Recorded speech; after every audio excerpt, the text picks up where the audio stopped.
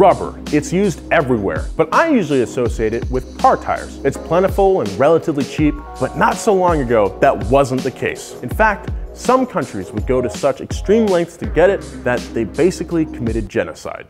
This one's gonna be depressing. Today, we're looking at the dark history of rubber and the material's connection to one of the most heinous crimes in history. Rubber is super important in the car world. All the horsepower your car makes would mean nothing if the power didn't get put to the ground through your tires. In fact, if you want to improve the performance of any car, the first place you should start is by upgrading the tires. Rubber is used in other crucial places too. Weather seals keep your interior safe from the elements, and your car probably relies on super strong rubber belts on the front of the engine to keep everything running. Without rubber, cars would probably not exist as we know them. Before we really get into things, first you have to know that there are two kinds of rubbers, natural and synthetic. Nowadays, most rubber you come in contact with was derived from petroleum. Through the process of styrene copolymerization, we get styrene butadiene rubber. Not quite sure what that means, but it's really durable and can stand up to road use. But before synthetics were developed, rubber had to be made another way, which was a lot harder. Natural rubber comes from a tree called the rubber tree. Harvesters carve a line into the tree's trunk, causing it to bleed a milky sap. This substance is called latex. The sap drips down the tree into a bucket where it's collected by harvesters, who let it coagulate, and then it's pressed and dried, ready for manufacturing use. Civilizations as old as the Olmec in Central America used rubber harvested from the trees. They used natural rubber to make textiles waterproof and to make balls for a game called poke-to-poke. The wonderfully bouncy material made its way to Europe in the mid-1700s, and all of a sudden, the continent fell in love with it. And any imperial country with colonies overseas, i.e. most of them, started planting rubber trees wherever they would grow. Britain had rubber plantations in India, and the Dutch had rubber growing in the East Indies. A little country called Belgium found somewhere a little less crowded. The first king of independent Belgium was King Leopold. He died in 1865 and was succeeded by his second-born son, Leopold II. He didn't really have that much power. His only responsibilities really were addressing parliament, attending the funerals of dead statesmen, and greeting bigwig guests. That sounds pretty boring. Leopold wanted more. He wanted a colony. He wanted to make some money. But where could Belgium set up shop? First, he wanted to buy a province in Argentina, but that didn't really work out. Then, he offered to buy Borneo from the Dutch, and they said no, so he went to Spain and, no joke, asked if he could lease the Philippines. They also said no. Honestly, dude, you're coming off pretty desperate. And it's not like the Belgian parliament was standing behind him, because they weren't. Colonies were stupid expensive, and they didn't believe Leopold had justification for establishing one, but he did anyway. He set his eyes on the area known as the Congo. Through a complicated scheme of hiring shell companies that he owned, Leopold enlisted explorer Henry Morton Stanley to purchase land from the native Congo inhabitants. Unfortunately, the Congolese didn't really understand the terms of Stanley's deals and sold their land for pennies. In short time, Belgium had a claim of a vast swath of Western Africa, about 1 million square miles.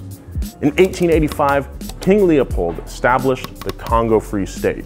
It was an ironic name, really, because Leopold was not concerned with making the Congo a better place to live, nor improving the life of its inhabitants. The only thing Leopold cared about was making Leopold some money.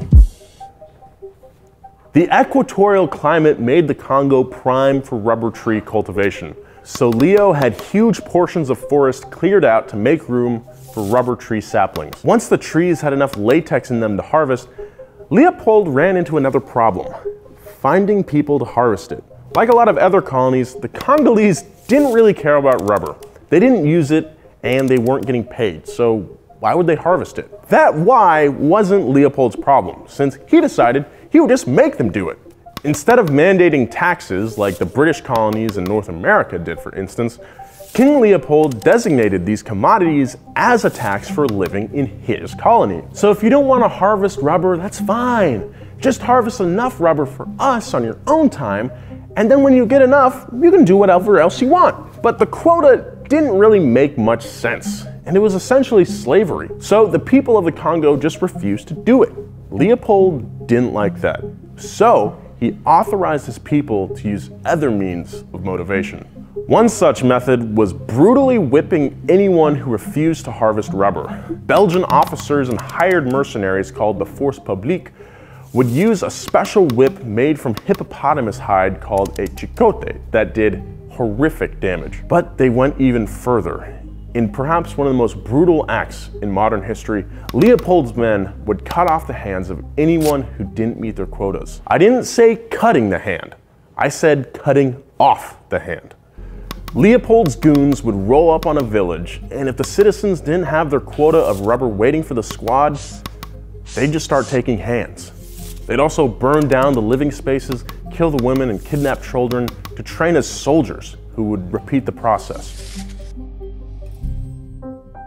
What was driving all this demand for rubber? Among other things like wiring insulation and belts for machinery, the popularity of the bicycle was skyrocketing all over Europe, and they needed natural rubber for the tires. With demand so high, King Leopold couldn't help but see only dollar signs growing from his trees in the Congo. As rubber production went up, so did Leopold's expectations. His officers on the ground made higher and higher demands of the Congolese, and they just couldn't keep up. Surprisingly, the same went for the roaming terror squads.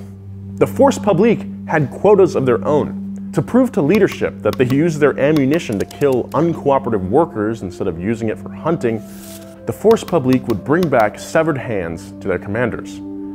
These hands would be accepted in place of rubber. So, being human, the squads decided it would just be easier to collect hands instead. As a result of Leopold II's insatiable hunger for wealth and abhorrent treatment of his colony, it is estimated between 6 and 12 million Congolese lost their lives. They died from diseases like smallpox and sleeping sickness, outright violence, and bleeding out from their severed wrists. Journalists and books like Joseph Conrad's Heart of Darkness spread the word of what was happening in the Congo, stoking outrage around the world. Facing backlash from the global community and pressure from Parliament at home, the king gave up control of the Congo to Belgium in 1908. Leopold died the next year without ever having set foot in Africa. Over 100 years later, the Congo's natural resources are still desirable to companies around the world. But since tire manufacturers have mostly shifted to synthetic rubber, latex is no longer the Congo's main export. The next big thing is cobalt. If you have electronics like these with lithium-ion batteries, it's likely they also contain cobalt, which basically makes the batteries work. Over 50% of the world's cobalt comes from the Congo, mined by people equipped only with shovels and working for very little money. UNICEF and Amnesty International say that around 40,000 children are also involved in mining operations. Electric cars also use batteries containing cobalt, but fortunately they're being designed to use a lot less of the material every year. Tesla recently committed to using battery material only from North America, and engineers are starting to make a ton of headway on lithium titanate batteries, which need zero cobalt to operate. Nowadays, we take rubber for granted, but not too long ago, many people lost their lives because of greed over it. So be kind, y'all. Thanks for watching WheelHouse. If you haven't subscribed yet, hit that yellow button right there. Check out last week's episode of WheelHouse right here, and check out this Science Garage on tires. Follow me at Nolan J. Sykes, follow Donut at Donut Media. Be nice, I'll see you next time.